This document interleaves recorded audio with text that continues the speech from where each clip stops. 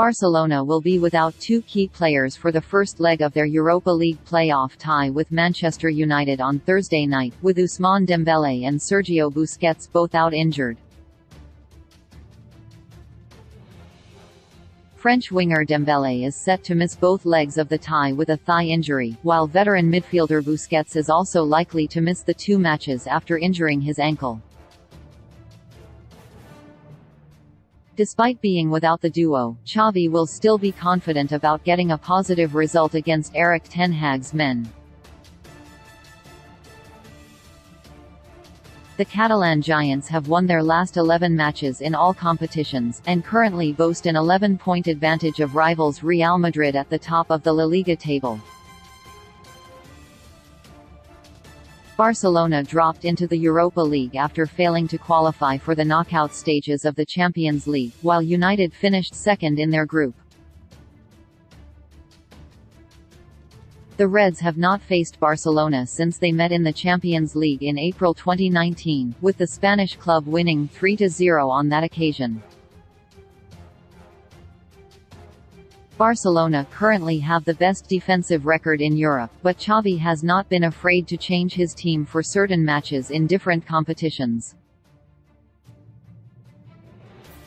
Jules Koundé is the only defender to have started 20 or more matches in all competitions this season, and the Frenchman might start at right back in an attempt to nullify the in-form Marcus Rashford. On the other flank, Jordi Alba will be aiming to use his experience to guide the Catalan side through the mouth-watering tie. The La Liga outfit are expected to start with Ronald Araujo and Andreas Christensen at the heart of the defense. They will all play in front of goalkeeper Marc-André ter Stegen. In midfield, the absence of Busquets comes as a blow, but Pedri is a wonderful player and Franck Kessie is likely to go toe-to-toe with United's combative midfielder, Casemiro.